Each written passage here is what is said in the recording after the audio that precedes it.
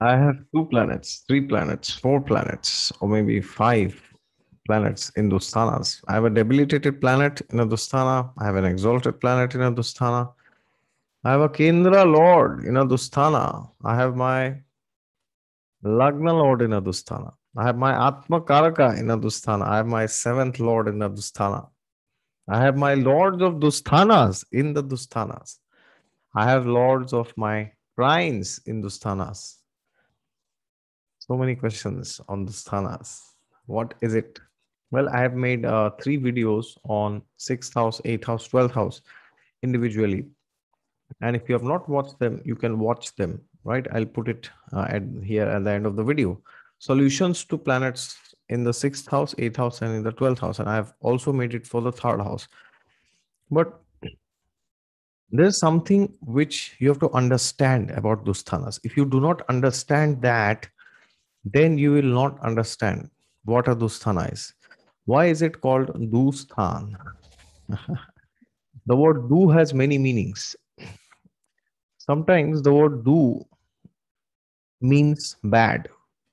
Like we have the example of Duryodhan, Dushasan, all right, from the Mahabharata, evil, crooked characters. But sometimes the word do can also mean to something which refers to very tough. Okay, very tough.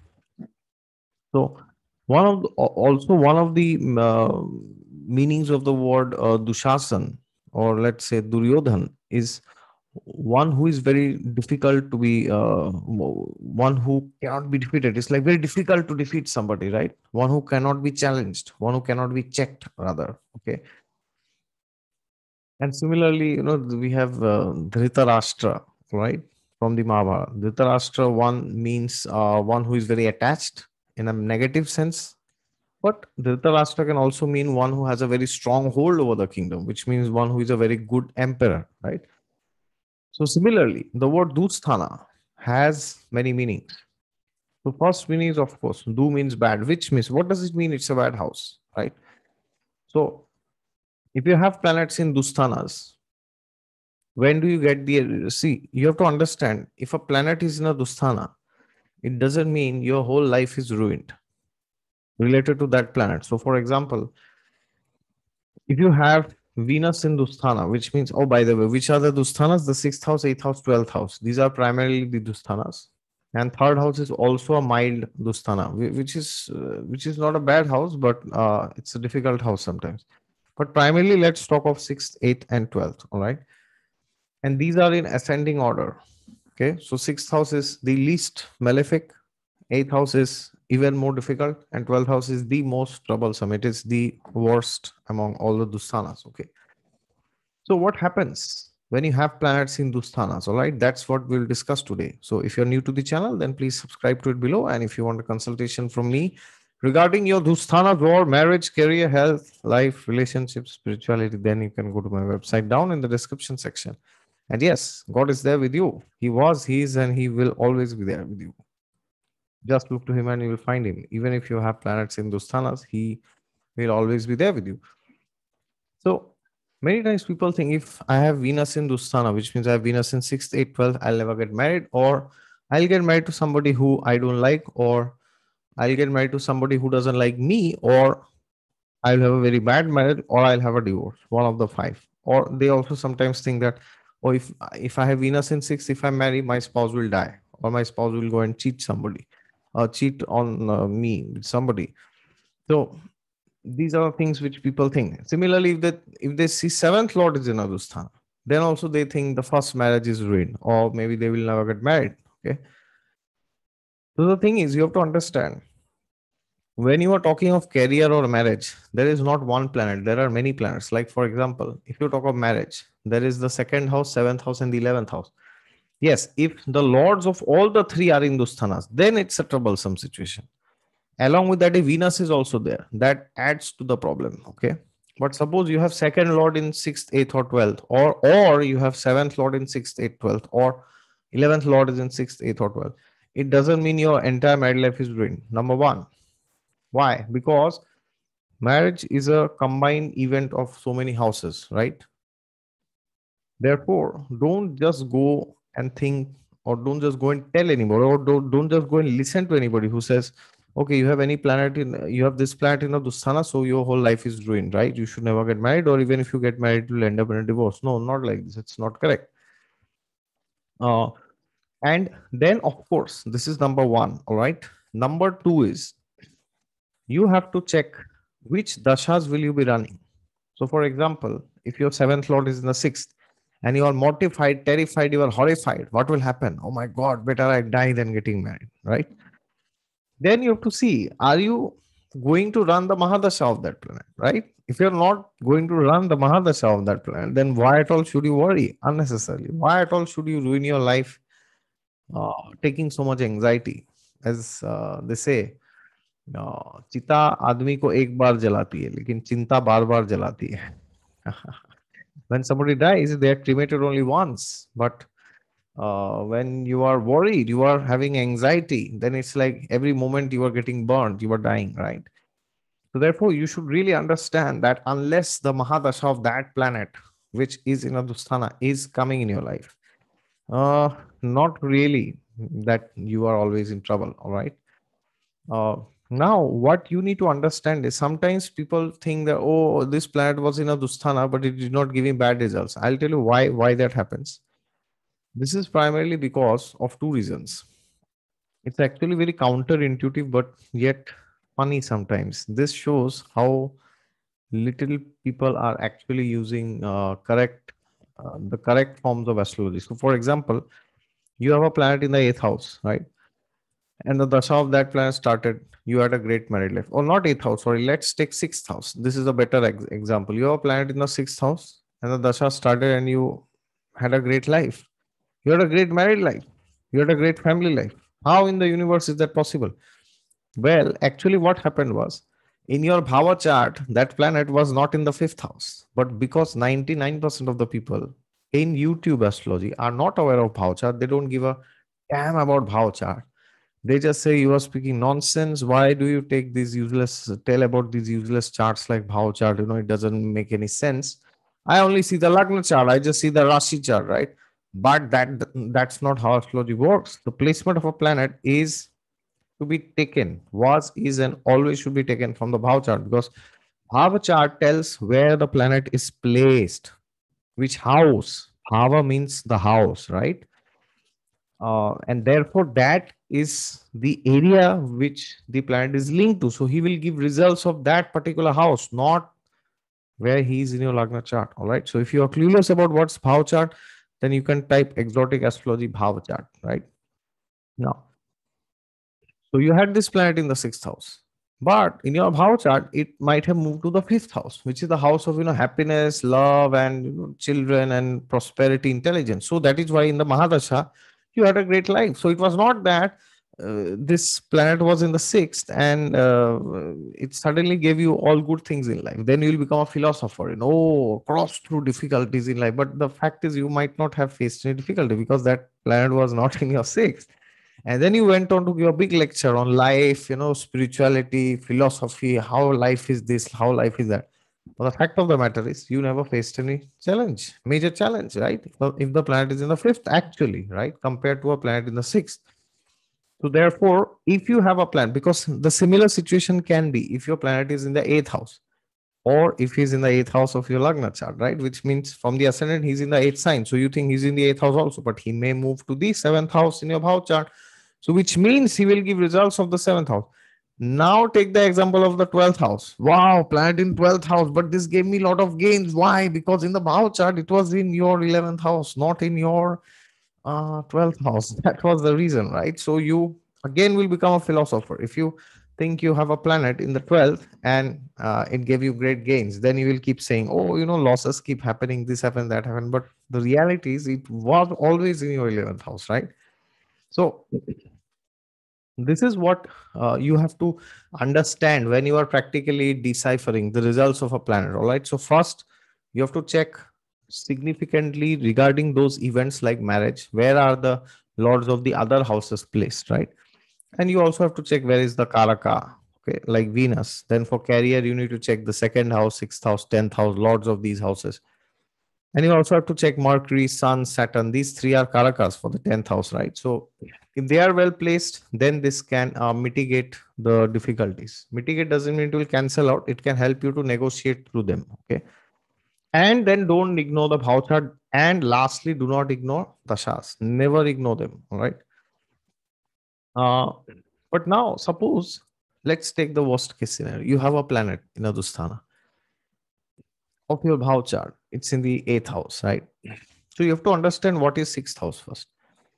6th house shows general difficulties and delays, disappointments, lowering your expectations. I've said 100 times in that 6th house video that any planet you have in your 6th house, you have to lower your expectations. You will not get what you want. You will only get what you need. Should I repeat? A planet in the 6th may not give you what you want. It may somehow give you what you need. That's the 6th house. And even if you get what you want, it will be a lot of headache, hurdle, competition, and at the end you'll feel better. I was better off without this, right? So the happiness is not there, even if you get something, right? So this is the 6th house. All generic problems of life, all diseases, fighting, quarrel, hidden enemies, these are all 6th house, right? Then you go to the 8th house. What is 8th house? 8th house is reversal and setback, which means you think you could have done this, but then the opposite happens, right? So imagine you thought you will win a lottery somewhere and you went there. You did not get the lottery. That's like 6th house. But now imagine the police catches you and says, oh, you have done some trickery, by some illegitimate means. You have invested money here. You have not paid tax or something like this. And then the police comes and catches you and puts you in the jail. That's exactly the 8th house, right? So 6th house means you try something, it doesn't. 8th house means you not only don't get it, but you are like extra trouble, double trouble, as they say, right? Now we have the 12th house. 12th house means there was delays, there was a setback, and you also lost money, right? So 12th house means there is severe expenditure or loss. Expenditure can be in accounts of good things also, like business expense, for example. But here it explicitly means loss due to some stupid reasons. All right.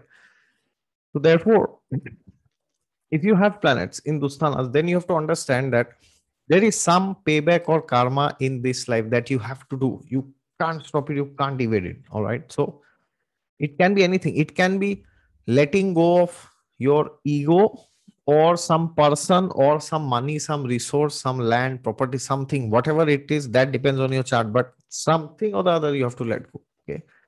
Of course, the astrologer should be able to tell you what that is, or he or she should be able to give you an idea that maybe in these sectors you may lose more, right?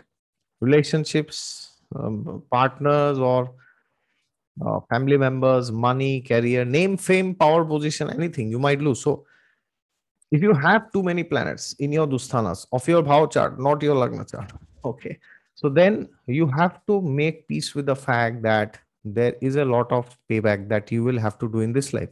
And this is a very empowering lesson. You may feel, oh, this is very negative. You are spreading fear, this, that. No, this is not fear, because this will anyways happen to you.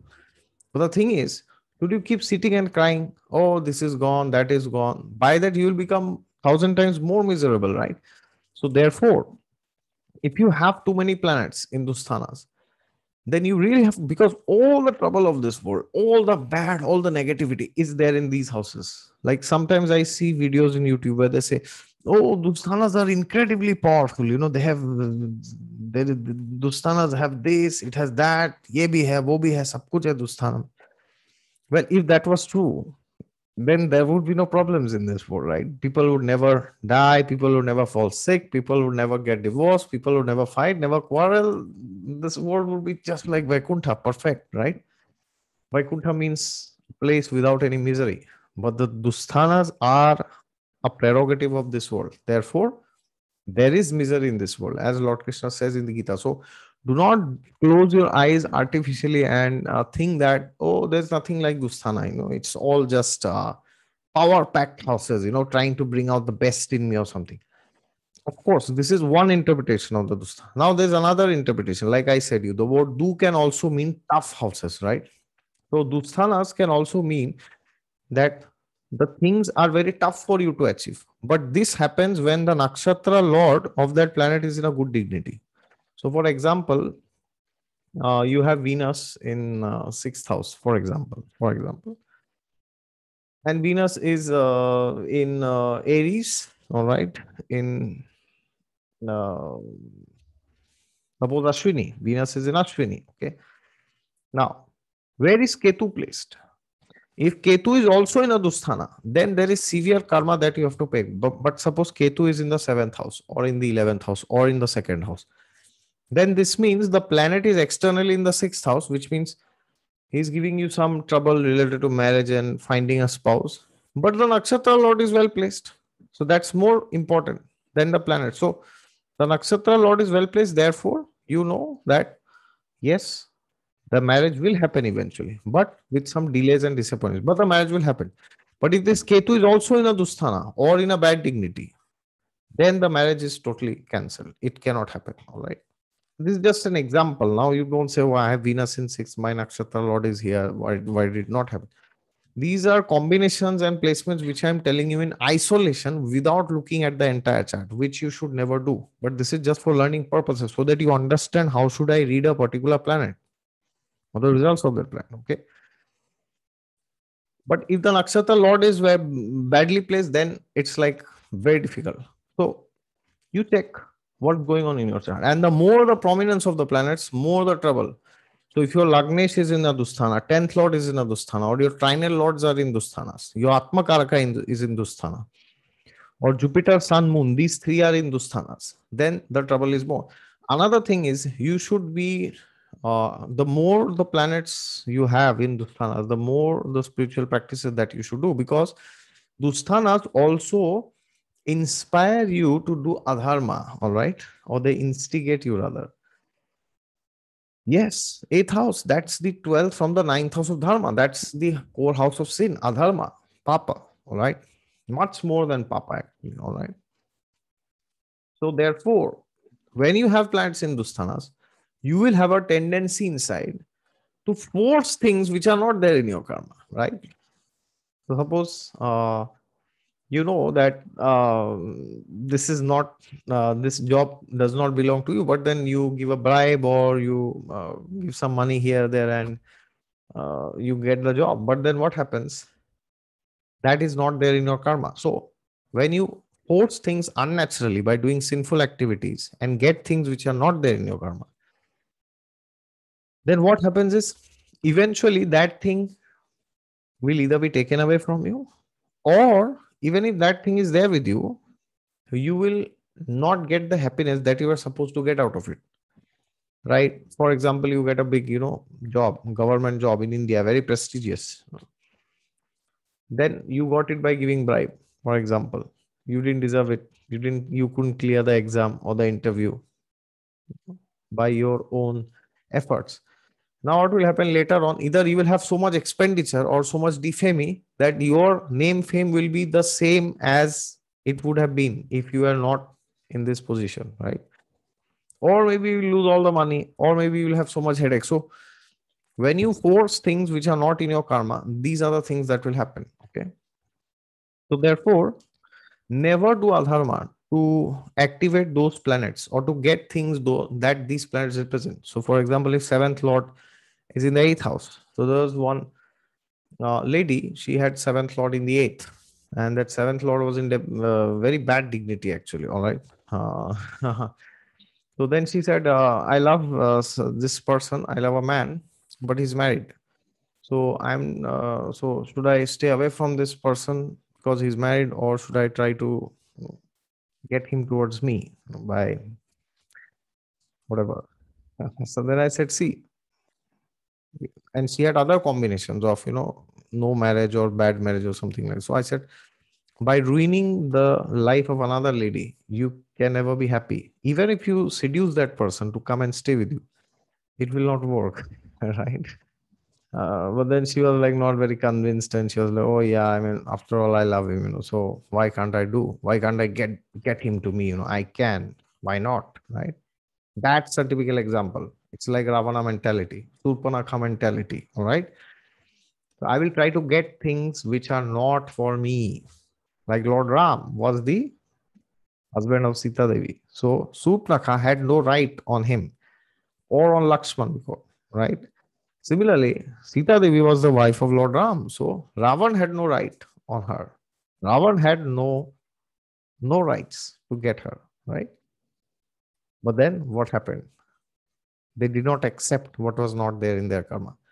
Duryodhan, he was not destined to be the king because he was unqualified. Neither was he the eldest. Neither did anybody like him.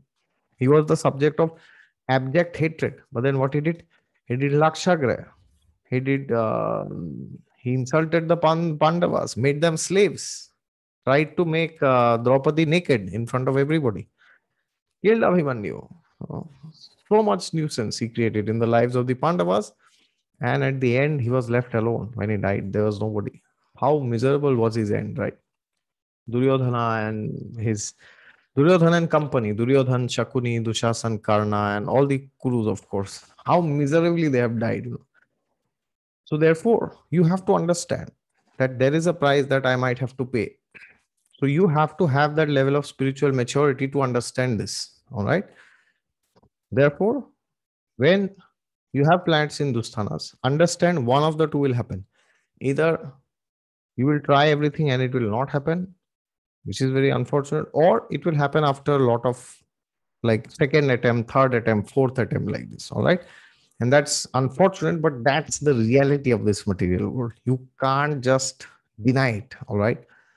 But what should you do if you have planets in Dusthanas? Well, then you can read the Bhagavad Gita, enlighten yourself from Bhagavad Gita, Srimad Bhagavatam, and meet spiritually enlightened people. And by that, you can understand that I am a spirit soul. I am not these problems, or these problems are not mine. Neither am I theirs, right? So, therefore, if you have planets in Dusthanas, please pray to God that you can navigate through them without doing adharma. Okay. Because many people they have planets in Dusthanas, but they do sin and they get away with it. But then that's not going to help you. That will perpetuate your bad karma and it will make you more sinful and you will have terrible, terrible, terrible combinations in your next life. Okay. So therefore, have a spiritual practice or many practices. Why only one, right? And then navigate through these in the right way. But don't forget to check which dashas you are running, and don't forget to check the other planets which signify the same event. Okay. Thank you very much. This was a heavy video, but it was required. Okay. Thank you very much. If you are new to the channel, then please subscribe to down below, and other videos on 6th, 8th, and 12th houses are here. God is there with you all the time. Just look to him and you'll find him. And if you want a consultation from me, my website is down below. Thank you.